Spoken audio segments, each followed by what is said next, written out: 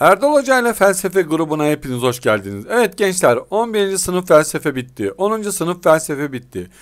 Psikolojinin de yarısını bitirdik. Bugün ise sosyolojiye girişle başlıyoruz. Yani sosyolojiyle başlıyoruz. Evet, birinci ünitemiz sosyolojiye giriş. Öncelikle şunu söylememiz gerekiyor. İnsan hiçbir zaman ve hiçbir yerde tek başına yaşamamıştır. Yaptığı her şey başkalarıyladır. Yani ne demek istiyoruz? İnsan toplumsal bir varlıktır demek istiyoruz. İşte sosyolojide toplum halinde yaşayan insanların düzenli ve uyumlu ilişkiler ağını, yani toplumu konu edinen bilimdir diyoruz.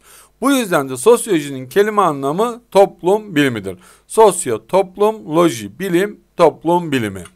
Evet, sosyoloji toplum içindeki bireyi, grupları, kurumları, bunlar arasındaki ilişkileri ve etkileşimleri, bağlantılar kurarak inceleyen bilimdir. Kısaca sosyoloji toplumdaki ilişkiler ağını konu edinir. Bakın, toplumdaki ilişkiler ağını. Evet, zaten sosyoloji toplum bilimiydi. Bunu hiç unutmayacaksınız. Evet, şimdi sosyoloji biliminin genel özellikleri. Bu çok önemli. Evet, bu çok önemli. Şimdi sosyoloji biliminin genel özelliklerden ilki, sosyoloji olması gerekeni değil, var olanı inceler. Evet bak, olması gerekeni değil, olanı inceler. Yani çalışmalarında iyi, bu kötü, bu doğru, bu yanlış demez. Değer yargılarında bulunmaz. Tamam mı? Bu yüzden de sosyoloji normatif bir bilim değildir. Yani normatif ne demek? Kural koyan bir bilim değildir. Şimdi normatif kural koyan anlamına geliyor. Yani sosyoloji doğru ya da yanlış, iyi ya da kötü diyerek kurallar koymuyor. Bunu hiçbir zaman unutmayacaksınız. Aşağıdakilerden hangisi sosyolojinin özelliklerinden biri değildir derse bunu özellikle bulacaksınız. Normatif değildir. Evet, sosyoloji biliminin genel özelliklerinden diğeri ise sosyoloji bireysel değil, toplumsal sorunlarla ilgilenir. Şimdi sosyo toplum demek. O yüzden de ne yapmayacaktır? Bireyle ilgilenmeyecektir doğal olarak. Sosyoloji herhangi bir A veya B kişisinin evliliğinin boşanmayla sonuçlanmasının özel nedenleriyle hiç ilgilenmez. Ama neyle ilgilenir? Evlilikle alakalı toplumda gerçekleşen 1000 evlilikten 250'sinin evliliğinin ilk 5 yılda boşanmayla sonuçlanmasının genel nedenleriyle ilgilenir. Gördüğünüz gibi A veya B kişisinin evlenip boşanmasıyla değil, neyle ilgileniyor? Evliliğin ilk 5 yılda boşanmayla sonuçlanmasının genel nedenleriyle ilgileniyor gördüğünüz gibi. Evet, sosyolojinin çalışma alanı laboratuvar değil, toplumdur, bilimdir ama sosyoloji laboratuvarda çalışmaz. Sosyoloji araştırmalarında anket, görüşme, gözlem gibi veri toplama tekniklerini kullanarak toplumu doğal koşulları içerisinde bilimsel olarak ele alır diyoruz.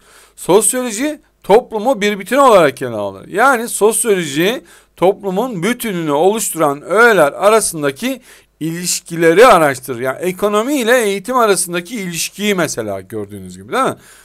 Yani toplumu oluşturan öğeler arasındaki ilişkileri ele alıyor gördüğünüz gibi.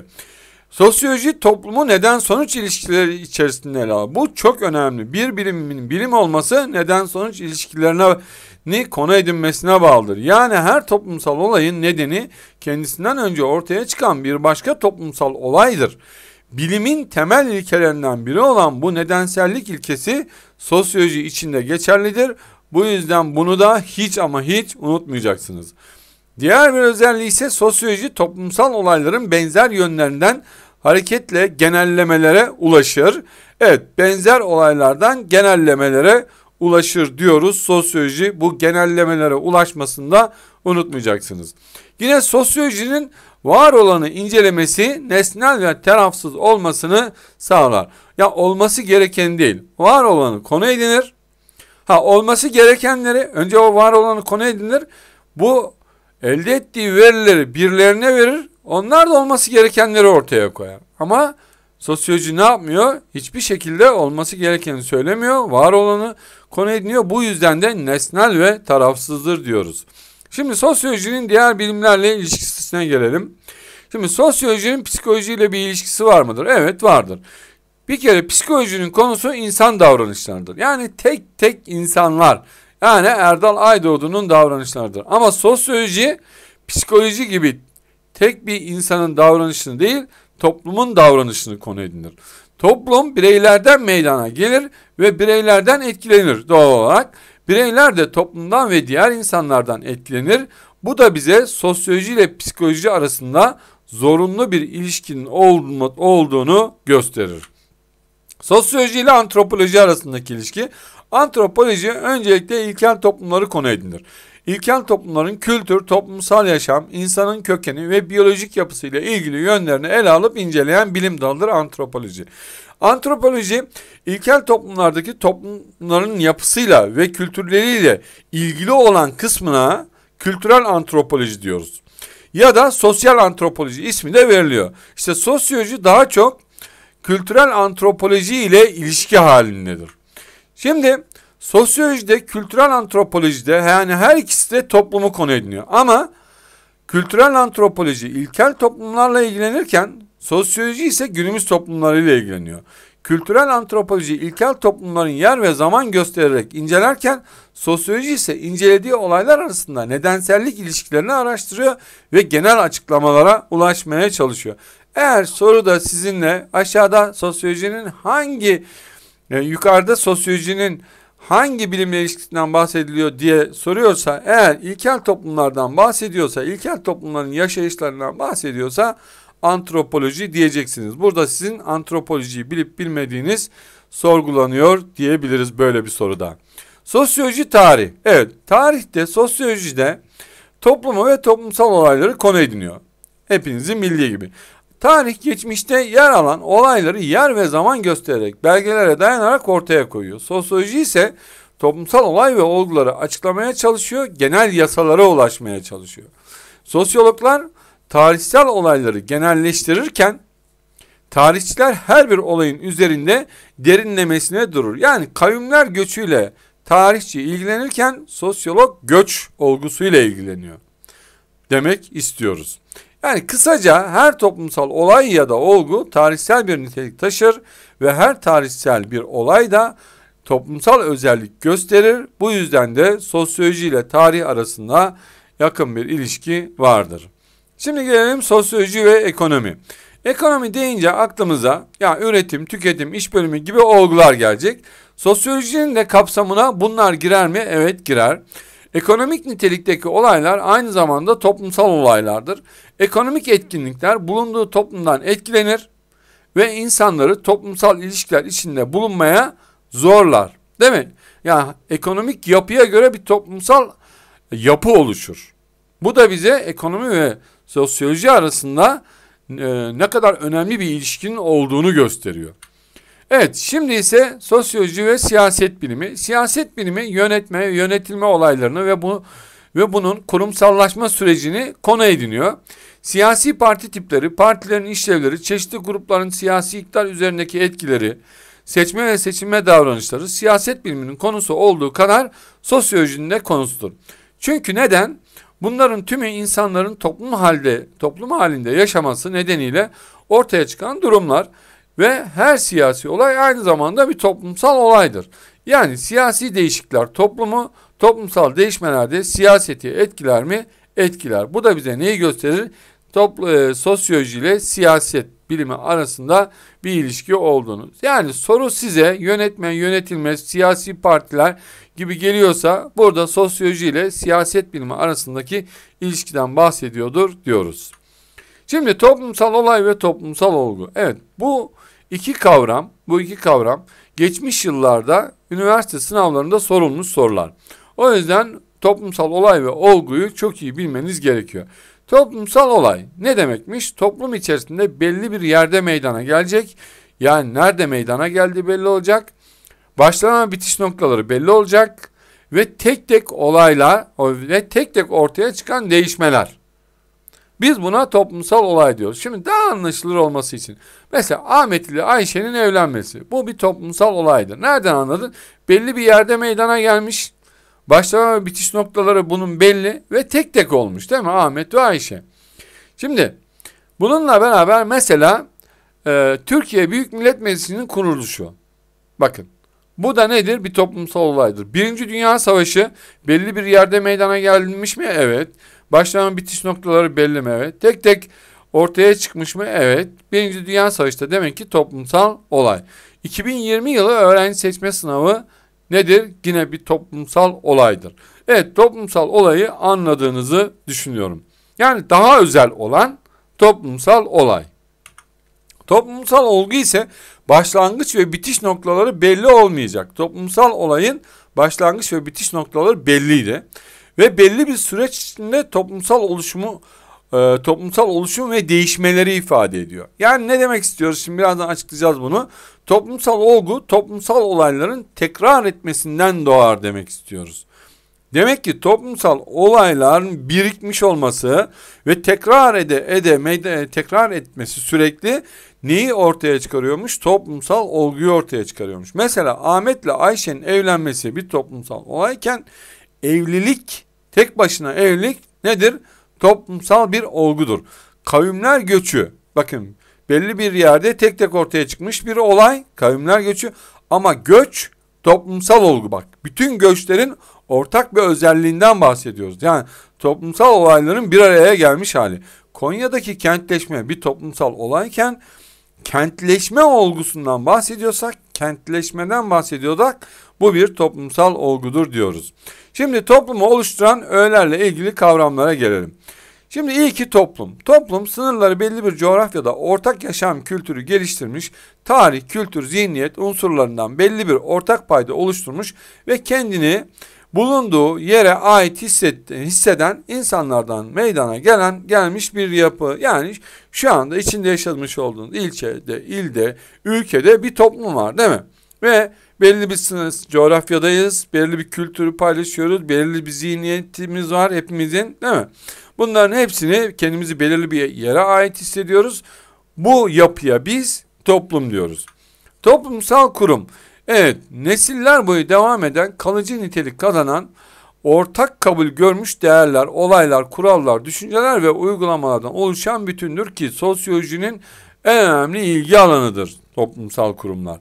Yani ekonomi, din, siyaset, eğitim, aile, hukuk gibi kurumlar toplumsal kurumdur. Daha doğrusu hukuk gibi yapılara biz toplumsal kurum adını veriyoruz. Evet. Şimdi toplumu oluşturan diğer bir öğe kuruluş, organizasyon da diyoruz. Çeşitli amaçlarla insanların bir araya gelerek oluşturdukları somut örgütlenmelere verilen isimdir. Sivil toplum kuruluşları olan dernekler, mesela dernekler bir organizasyon, bir kuruluş. Vakıflar öyle, sendikalar öyle, meslek örgütlenmeleri yine bir kuruluştur diyoruz. Evet, şimdi toplumsal grup ve özellikleri. Şimdi sosyal grup deyince ne anlayacağız? Aralarında karşılıklı etkileşim olacak. En az iki kişiden oluşacak. Ortak amaçları olacak bu insanların. Ve bunlar bir arada gelerek oluşturdukları topluluğa biz sosyal grup adını veriyoruz. Sosyolojik açıdan toplumun en büyük ve en karmaşık ve en gelişmiş sosyal grubu toplumdur. En büyüğü. Bireyler öncelikle sosyal grup olarak ilk olarak aile grubu içerisinde doğuyor. Zaman içerisinde aile dışında mesela okul, değil mi? Eğitim kurumu içerisinde bulunuyoruz. Camiye gidiyorsunuz. Din kurumu içerisinde bulunuyorsunuz. Gördüğünüz gibi farklı gruplar içerisinde ne yapıyorsunuz? Bulunuyorsunuz. Şimdi toplumsal grupların amaçları ne? Her toplumsal grubun kendine özgü amaçları vardır. Yani grup amaca hizmet ettiği sürece varlığını sürdürür. Mesela ne? Aileden bahsedelim. Aile grubundan bahsedelim. Amaca hizmet ettiği sürece varlığını sürdürür mü? Evet, sürdürür. Toplumsal grupların amaçları nelerdir? Bireyin ihtiyaçlarını gidermek. Siz aile içerisinde hem fiziksel hem psikolojik, değil mi? Hem ekonomik bir sürü ihtiyacınızı gideriyorsunuz. Toplumsallaşmasını sağlıyor. Evet, siz aile içerisinde çocukluktan itibaren ne yapıyorsunuz? Belirli bir içinde bulmuş olduğunuz toplumun kurallarına uymayı öğreniyorsunuz. Üyeleri arasında yakınlık ve dayanışma duygusu var mıdır? Evet, aile içerisinde annenle, babanla, kardeşlerinle neyin vardır? Bir dayanışma söz konusu. Bireyin yeteneklerinin gelişmesine imkan sağlar. Yine aile senin ne yapıyor? Burada yeteneklerini ortaya çıkarıyor. İlk çıktığı yer olarak karşımıza çıkıyor diyoruz. Böylelikle toplumsal grupların amaçlarını görmüş oldunuz. Yani bir toplumsal grupla ilgili bir soru geliyorsa aklınıza aile gelsin. Ailenizi düşünerek bu soruyu çözün. Evet, toplumsal grupların özellikleri. Şimdi bireylerin ihtiyacını karşılar. Ailemiz aklımıza geliyor. Ailemiz ihtiyacımızı karşılıyor mu? Evet, karşılıyor. Karşılıklı farkındalık oluşturuyor mu? Evet. Hepimizin ayrı bir kişiliği var, değil mi? Aile içerisinde bir farkındalık oluşturuyor muyuz aile içerisinde? Evet. Grup içerisinde iş bölümü var mı? Aile içerisinde herkesin bir iş bölümü var. Annenin, babanın, çocukların. Grubun kuralları var mı? Evet. Aile grubunun bir kuralı var.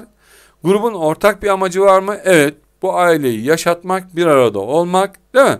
Grup içerisinde belli bir iletişim var mı? Tabii ki sürekli aile içerisinde iletişim halindesiniz. En az 2 kişiden mi oluşuyor? Evet, en az 2 kişiden oluşuyor. Belli bir sürekliliğe sahip mi? Evet, belli bir sürekliliğe sahip. Bu aile dediğimizde belli bir sürekliliğe sahip olduğunu zaten anlıyoruz. Grup üyeleri grup bilincini taşır mı? Evet, aile bilincini taşıyoruz, değil mi? Bizim ailemiz dediğimizde böyle bir bilincimiz var. Şimdi toplumsal grupların çeşitlerine gelelim. Şimdi toplumsal grup çeşitleri ilişki biçimine göre, kuruluş biçimine göre, büyüklüğüne göre, süresine göre ve katılım biçimine göre 5'e ayrılıyor. En azından biz 5'inden bahsedeceğiz. Şimdi ilişki biçimine göre dediğimizde birincil ve ikincil gruplar olmak üzere 2'ye ayrılıyor. Birincil gruplar deyince aklınıza ne gelecek? Aile, oyun, akraba, köy grupları gelecek. Bunlar arasındaki ilişkileri şöyle bir düşünelim. İlişki biçimine göre nasıl ilişkiler var? Bir kere yakınlık var. Değil mi? Aynı yeri paylaşıyorlar, aynı mekanı paylaşıyorlar. Yüz yüze etkileşim var. Üye sayısı az, değil mi? Yani aile, oyun, akraba, üye sayıları az. Dostluk ve sevgi bağları yüksek, değil mi? Bireyler birbirleri hakkında geniş bir bilgiye sahip ve resmiyetten uzak ilişkiler bunlar, değil mi? Demek ki birinci ilişkiler deyince aklınıza ne gelecek? Yine öncelikle aile gelecek. Daha sonra köy grupları gelecek.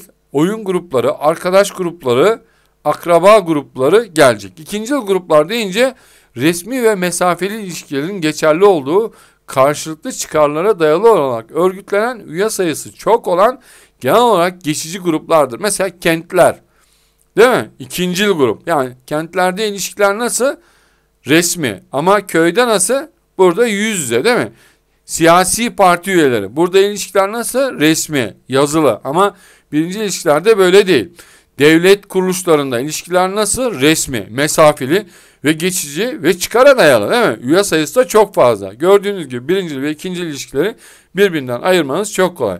Birinci ilişkilerde aklınıza aile gelsin. İkinci ilişkilerde ise aklınıza kentler gelebilir, siyasi partiler gelebilir diyebiliriz. Evet, bir de kuruluş biçimine göre resmi. Resmi de formal resmi demektir. Resmi gruplar var. Yetkili organlarca oluşturulmuş yasa, tüzük ve yönetmeliklere göre yönetilen gruplar. Demek ki aklımıza ne gelecek? Resmi. Resmiyet deyince aklımıza ne gelebilir? Yasa, tüzük, değil mi? Yönetmelik, kanun, bunlar gelir. Mesela resmi gruplar neler? Belediye resmi bir grup, değil mi? Yasalarla, tüzüklerle, yönetmeliklerle yönetiyor. Herhangi bir devlet dairesinde çalışanlar yine aynı şekilde. Okuldaki öğretmenler nedir? Bizim de yasalarla, tüzüklerle ve yönetmeliklerle belirlenmiş edeceklerimiz. Banka çalışanları da yine aynı şekilde. Yine kuruluş biçimine göre resmi olmayan gruplar, yani bunlar informal gruplar. Genelde ahlak, örf, adet, geleneklere göre kendilerine yön çizen gruplardır bunlar. Mesela arkadaş grupları. Bunlar resmi grupların tam tersi. Yani neyle yönetiyor bunlar? Arkadaş grupları dediğin genelde ahlak, örf, geleneklere göre, değil mi? Bir iş yerinde yardım amacıyla bir araya gelen gruplar. Yine bunlarda kendine ait bir işleyişi var ama bunlar resmi değil. Bu gruplarda daha içten ilişkiler söz konusudur. Kurallar da yazılı değildir. Büyüklüğüne göre gruplar dediğimizde büyük ve küçük gruplar olarak ikiye ayrılıyor. Büyüklüğüne göre dediğimizde mesela büyük gruplar dediğimizde şehirlerde yaşayanlar, milletler, bakın büyük gruplar, değil mi? Üye sayısı fazla, ilişkileri resmi, yüzeysel olduğu, resmi ve ilişkiler yüzeysel, yani böyle çok samimi değil. Çünkü büyük grup. Kuralların ve iş bölümünün daha yoğun olduğu gruplar. Büyük gruplar. Küçük gruplar aile, oyun, köy, arkadaş grupları gibi. Mesela üye sayısı burada az. Ailede az mesela, değil mi? Az. gruplarda iş bölümü çeşitlenmemiş, değil mi? Mesela ailede çok büyük bir iş bölümü yok. Mesela köyde çok büyük bir iş bölümü yok. Ama kentte, şehirlerde yani muhteşem bir iş bölümü var. Ama köylerde iş bölümü farklılaşmamış. 5-6 tane iş bölümü var. Yine küçük gruplara arkadaş grupları, oyun grupları da eklenebilir. Yine süresine göre gruplar uzun süreli gruplar. Yani bunlar mesela ulus, aile, üniversite. Bunların varlığı kendini oluşturan üyelerin varlığından daha uzun sürüyor, değil mi? Mesela ulus, yani insanlar öldüler ama Türk ulusu hala devam ediyor, değil mi? Üniversiteler, yine aile kurumu mesela grubu, değil mi?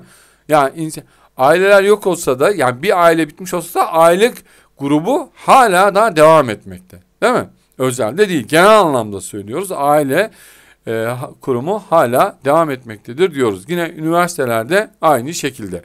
Yine kısa süreli gruplar dediğimizde mesela bunlar belirli bir süre içerisinde varlığını sürdürüyor, sonra da dağılıyor bunlar. Mesela mevsimlik işçiler. Yalnız belirli bir zamanda bunlar bir araya geliyorlar. O işler bitince ayrılıyorlar. Kampanya için çalışan işçiler mesela. Mesela adam bir fabrikada, şeker fabrikasında çalışıyor. Yalnızca ne zaman çalışıyor? İşte şeker fabrikası, daha pancar fabrikaya gelip işleri bittince tekrardan bu fabrikaya da çalışan işçiler bu fabrikadan ayrılıyorlar. Yani yalnız o kampanya süresi içerisinde çalışıyorsa bunlar da kısa süreli gruplar diyoruz.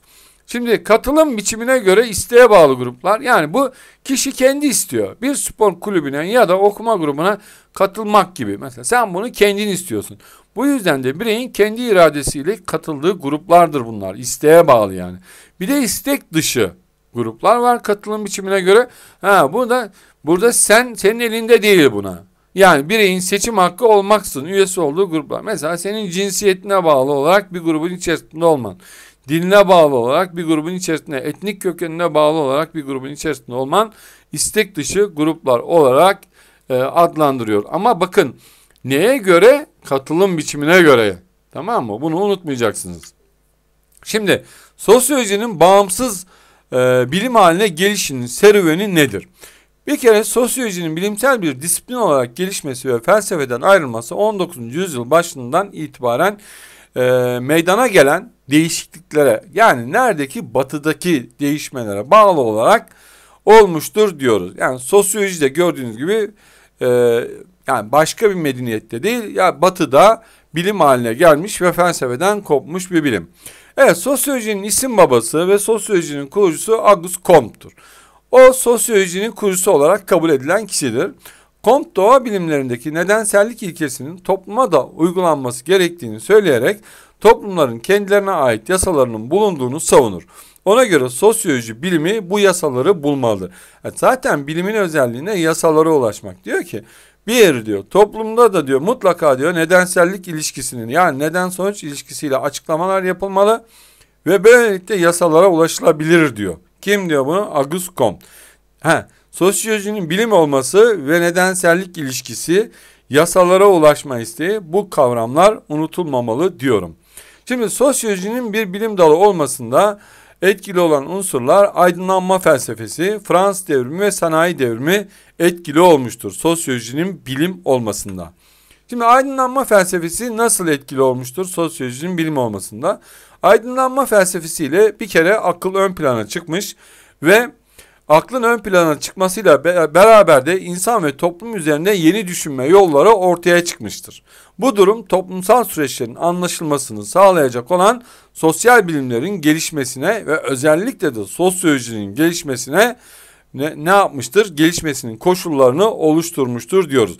Çünkü aydınlanma ile beraber yepyeni bir toplumsal yapılanma ve yepyeni bir birey ortaya çıkıyor. Bu yepyeni bireyin oluşturduğu toplumu anlamak sosyolojinin görevi olarak karşımızda duruyor. Fransız devrimi yine sosyolojinin bağımsız bir bilim olmasında etkili olmuştur. Milliyetçilik çok uluslu devletlerin parçalanarak yerine ulus devletlerin kurulmasına yol açtı. Bu da monarşilerin yıkılıp yerine cumhuriyet ve demokratik rejimlerin kurulmasını sağladı. Fransız ihtilaliyle insan hakları dünyaya yayılarak evrensel hale geldi. Bu durumda yeni bir toplum yapısı oluşturdu. Doğal olarak şimdi milliyetçilikle birlikte toplumun yapısında bir değişiklik meydana geliyor. ulus devletleri oluşmaya başlıyor. Bakın bir ne oldu? Sosyolojik yapıda bir değişiklik meydana geldi. Monarşiler yıkılıyor. Yerine cumhuriyet ve demokrasi geliyor. Burada da yepyeni bir zihniyet devrimiyle beraber yepyeni bir toplumsal dönüşüm meydana geliyor gördüğünüz gibi. Ve sosyolojide bu yeni oluşan toplumu anlamak için ortaya çıkıyor. Son olarak sanayi devrimi 19. yüzyılın sonunda 20. yüzyılın başlarında Batı toplumlarında görülen sanayi devrimi özellikle ekonomik temelli bir değişim hareketi olarak karşımıza çıksa da çok yoğun bir şekilde toplumsal değişim hareketi olarak da karşımıza çıktı. Neden? Çünkü fabrikalarda çalışan işçi sınıfı yepyeni bir toplumsal yapı oluşmasının sebep oldu. Bu yeni oluşan toplumsal yapı yeni toplumsal sınıflar ortaya çıkardı. Bu da sosyolojinin bağımsız bir bilim haline gelip serpilmesini sağladı. Şimdi sosyolojide temel araştırma yöntemleri nelerdir? Birinci ünitedeki diğer bir konu başlığımız. Şimdi öncelikle bilimsel yöntem sırasıyla takip edilmesi gereken basamaklar nelerdir? Şimdi öncelikle çocuklar, gençler öncelikle şunu bileceksiniz. Yani hayatımızda esasında biz bu bilimsel yöntemi çok mantıklı olan insanlar zaten yapıyor. Şimdi ne yapıyor? Bir araştırma var. Önce araştırmada ne yapıyoruz? Soruyu ortaya koyuyoruz. Yani önce sorunu ortaya koyuyoruz, değil mi? Bir sorun var. Önce sorun açık bir şekilde ortaya koyuyoruz. Daha sonra bu sorunun nedeni ne olabilir diye ne yapıyoruz? Hipotez geliştiriyoruz. Sorunun nedenine ilişkin söylemiş olduğumuz her şey nedir? Hipotezdir. Bilimsel adı hipotezdir ya da denencedir. Hipotezimizi geliştirdik. Daha sonra diyoruz ki bu sorun bu hipotezden yani bundan kaynaklı bununla ilgili çeşitli araştırmalar yapıyoruz. Yani veri toplama teknikleri geliştiriyoruz, değil mi? Aynı bakın. Görüyorsunuz bilimde veri toplama teknikleri geliştiriyor. Daha sonra bu veri toplama tekniklerinden sonra diyoruz ki bu hipotezin şimdi diyoruz analizi bu veri toplama teknikleriyle yapalım. Veri toplama teknikleri bize ne dedi? Bu hipotezimizi doğruladı mı, doğrulamadı mı? Yani bu denencemizi doğruladı mı, doğrulamadı mı? Ona bakıyoruz. Gördüğünüz gibi analiz süreci sosyal bilimlerde ve son olarak da eğer bu hipotezimizi doğrulanmışsa bunları biz kanunlara ulaşmış olarak kabul ediyoruz kendimizi. Yani diyoruz ki evet bir yasaya ulaştık. Bu olayın sebebi bu olay diyoruz. Eğer olmadıysa da hipotezimiz doğrulanmadıysa yeniden gözden geçiriyoruz hipotezimizi ve yeniden aynı şeyi aynı araştırma yöntemini devam ediyoruz. Evet bilimsel yöntemde sıralama bu. Kendi hayatınızdan bir sorun çözme şekliyle ne yapabilirsiniz? Bunu çok kolay bir şekilde bulabilirsiniz diyoruz. Evet şimdi sosyoloji biliminin ilkeleri. Evet çok baba bir konu. Bunu da mutlaka bilmeniz gerekiyor. Sosyoloji biliminin ilkelerini. Birincisi objektiflik. İkincisi doğruluk, tekrar, basitlik ve açıklık, sınırlılık. Şimdi neymiş bunlar? Objektiflik. Ne anlıyorsunuz? Araştırmacının araştırmayı kişisel tutum, çıkar, inanç ve alışkanlık, beklentisi ve psikolojik eğilimden arınarak incelemesidir. Yani objektif olan bir araştırmacı olanı olduğu gibi ortaya koyar. Biz buna nesnellik de diyoruz. Tamam mı? Objektiflik. Yani yukarıdaki parçada araştırmacının kişisel tutum ve çıkarlarından arınmış olarak bir araştırmaya incelenmesine ne denir diyorsak objektiflik. Ya da neye aykırı davranıyor diye soruyorsa ve inançlarını ve alışkanlıklarını kattığını söyleyerek bunu yapıyorsa yine objektiflik diyoruz. İkincisi sosyoloji biliminin ilkelerinden ikincisi doğruluk. Araştırmalar en doğruyu bulmak amacıyla gerçekleştirilir. Araştırmada doğruluk verilerin, genellemelerin, önerilerin test edilmiş olgulara, kanıtlara dayalı olmasıdır. Evet, gerçekleri yansıtmasıdır. Yani ne demek istiyoruz doğruluktan? Bir genellemeye ulaşacaksak ki bilim zaten genellemelere ulaşmak ister. Önerilerin test edilmiş olgulara ve kanıtlara dayalı olması lazım. Yani bir doğruluk değeri olması lazım. Eğer doğruluk değeri yoksa sosyoloji biliminin ilkelerinden biri ihlal edilmiş olunur diyoruz. Evet, tekrar. Şimdi burada bu da çok önemli. Araştırmalarda sonucu test etme şekli tekrar yoluyla yapılır. Yani bir araştırmanın verileri diğer araştırmacılar tarafından da aynen veya kısmen tekrarlanabilir olmalıdır. Yani ne demek istiyoruz? Aynı konuda, aynı örneklem üzerinde, aynı yöntem ve tekniklerle benzer bulgular aynı şekilde elde edilmeli. Yani bir araştırmacı diyorsa ki ben bu teknikleri bu örneklemler üzerinde kullandım ve bu sonuca ulaştım diyorsa, bir başka araştırmacı da, bir sosyal bilimci de, bir sosyolog da aynı örneklem üzerinde aynı teknikleri kullandığında aynı sonuçlara ulaşabilmeli. İşte burada neden bahsediyoruz? Yani tekrar edilebilir olmalı diyoruz. Sosyoloji biliminin diğer bir ilkesi tekrardır diyoruz. Evet, basitlik ve açıklık. Bilimsel bir araştırma rapor edilmiş verilerin kontrol edilmesine dayanır. Yani anlaşılmayan bir raporlama, yani bir rapor geldi elimize, bir bilimsel araştırma ama ne dediğini anlamadık. Yani bir basitlik ve bir açıklık yok. Basitlik ve açıklık demek ne demek? Bakın burası çok önemli. Kavramların açıklanmış olması gerekir. Ve bu kavramların diğer kavramlardan farklı yönlerinde belirtilmiş olması gerekir. Yani kavramlar açıklanmamışsa basitlik ve açıklık ilkesi ihlal edilmiş olur. O yüzden bir soru karşınıza geldiği zaman kavramların açıklanmamasından bahsediyorsa aşağıda sosyoloji biliminin ilkelerinden basitlik ve açıklık ilkesinin ihlali söz konusudur diyeceksiniz. Bir de sınırlılık var. Araştırmada incelenen konunun diğerlerinden ayıran özelliklerinin belirlenerek bir sınır çizmesidir. Yani ne demek istiyoruz? Araştırmanın kapsamının belli olması gerekiyor. Yani araştırmanın evreninin olması lazım. Bir araştırmayı yapmış, bir araştırmanın sınırları varsa yani araştırmanın kapsamını belirlemeniz gerekiyor. Çünkü sınırları belli olmayan bir araştırma doğal olarak bizi objektif olmaktan ve bilimin diğer ilkelerinden uzaklaştıracaktır. O yüzden eğer soru size araştırmanın kapsamından bahsediyorsa bu sosyoloji biliminin ilkelerinden sınırlılık ilkesidir diyoruz. Şimdi sosyolojik yöntemde öne çıkan akıl yürütme biçimleri nelerdir? Şimdi bunu analoji, tümevarım ve tümden gelirim olmak üzere 3 başlıkta ele alacağız. Analoji dediğimizde özelden özele doğru yapılan bir akıl yürütmeden bahsediyoruz. Özelden özele. Mesela Brezilya'da enflasyon yüksek olduğu için toplumsal muhalefet fazladır. Yunanistan'da da enflasyon yüksektir. Bakın özelden özele. Brezilya özel, Yunanistan özel. Şimdi enflasyon Brezilya'da fazla, o yüzden toplumsal muhalefet fazla. Yunanistan'da da enflasyon fazlaysa bu durumda Yunanistan'da da toplumsal muhalefet fazla olacaktır. Ne yaptık? Bakın bir akıl yürütme yaptık. Öncüllerimiz var. Öncüllerimiz özelden özele yapılan bir akıl yürütmeyle sonuca ulaştık diyoruz. Biz buna analoji diyoruz. Tümevarım ise gözlenen tek tek olaylardan yola çıkarak genel yargılara ulaşmaktır. Başka bir deyişle özelden genele yapılan bir akıl yürütme biçimidir. Mesela Ilgın'daki kargalar siyah mı? Siyah. Mardin'deki kargalar siyah. Avustralya'da kargalar siyah. Bakın özelden yola çıktık. Ondan sonra da genel bir yargıyı yapıştırdık. O halde dedik bütün kargalar siyahtır. Bitti. Bakın ne yaptık? Tüme vardık. Nereden vardık? Özelden vardık. Tümden gelim ise bütünden parçaya. Tam tersi. Giden akıl yürütme biçimidir. Burada ne yapıyoruz? Genel bir ilkeyi ayrı ayrı olaylara uyguluyoruz. Yani ne demek istiyoruz? Bir örnek üzerinden hareket edelim.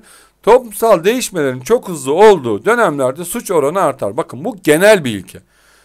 İlkemiz ne? Toplumsal değişmeler çok hızlıysa suç oranı artar. Büyük kentlerde toplumsal değişme hızlıdır. Şimdi genel ilkemizden özel ilkemize doğru gidiyoruz bakın. Parçaya doğru gidiyoruz. Özele doğru diyoruz ki o halde diyoruz büyük kentlerde de toplumsal değişme fazlaysa o halde ne olacaktır? Büyük kentlerde de suç oranı fazla olacaktır diyerek bakın bir akıl yürütme yaptık. Nereden yaptık? Genelden özele, bütünden parçaya doğru yaptık. Evet, sosyolojide veri toplama teknikleriyle ünitemizi bitirmek üzereyiz. Şimdi ilk olarak gözlem.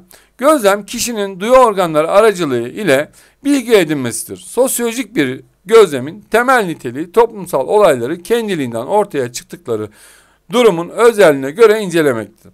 Gözlem katılımlı ve katılımsız gözlem olarak ikiye ayrılır. Şimdi bakın burada eğer araştırmacı araştırdığı örneklemin içindeyse biz buna katılımlı, araştırdığı örneklemin dışındaysa buna da katılımsız gözlem diyoruz. Yani araştırmacı ilkel bir kabileyi araştırıyor.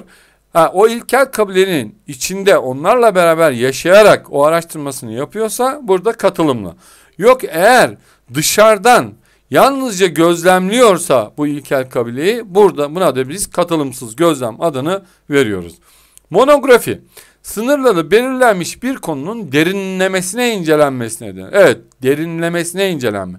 Mesela örneğin bir köyün incelemesi yapılacaksa o köyün bütün özelliklerini taşıyan bir aile seçilir. Yani biz bu aileye örneklem adını veriyoruz ve araştırma bu aile üzerinde yapılır ama derinlemesine bir şekilde yapılır. Evet, bakın, derinlemesine diyorsa, tamam mı? Ya da burada verdiğim örnek gibi bir örnek veriyorsa, bir köy araştırması yapılacak ama bu köyde hepsini değil de oradan bir aile seçiliyor. Bu ailenin en önemli özelliği bütün köyü yansıtıyor olması olacak. Eğer bu şekilde yapılıyorsa buradaki araştırma veri toplama tekniği nedir diyoruz? Monografi diyoruz. Anket, belli bir konu hakkında belli kişilerin, grup veya topluluğun bilgi, duygu ve düşüncelerini belirlemek için hazırlanmış soru formlarına anket denir. Anketler kişilere doğrudan uygulanır ki okullarda zaten yeteri kadar anket çalışması yapıyorsunuz. Ne demek olduğunu da biliyorsunuz. Yani soru formlarıdır diyoruz. Sosyometri. Sosyometri ise küçük gruplarda grup üyeleri arasında toplumsal ilişkilerdeki yakınlaşma ve uzaklaşma derecelerini, burada daha çok duygusal olan kısımları, yani sevgi, arkadaşlık, dostluk, düşmanlık ölçen tekniğe sosyometri denir. Bunlar da yine okullarda zaman zaman yapılmıştır. Size şöyle sorular gelir sosyometride: hangi öğrenciler sınıfta sevilmiyor? Hangi öğrenciler birbiriyle samimi? Hangi öğrenciler birbirlerine düşman? Gibi sorular var bakın. Gördüğünüz gibi sevgi, arkadaşlık, dostluk gibi, değil mi? Bunları ölçmeye çalışıyor. Bu veri toplama tekniğine de biz sosyometri diyoruz. Son olarak istatistik. İstatistik adından da belli olduğu gibi sayılarla ifade edilebilmekten bahsetmektir.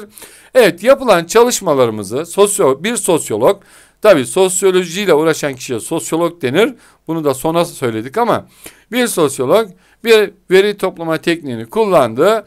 Bu veri toplama tekniğinde sayılarla ifade edilen kısımları ne yapıyor? Sınıflandırıyor. Yorumlandırılmasında hangi yöntemi kullanıyor? İstatistik yöntemini kullanıyor diyoruz. Evet gençler, böylelikle birinci ünitenin tamamını bir kere de sizlere anlatarak bitirmiş oldum. Hepinize başarılar diliyorum, başarılar diliyorum, başarılar diliyorum.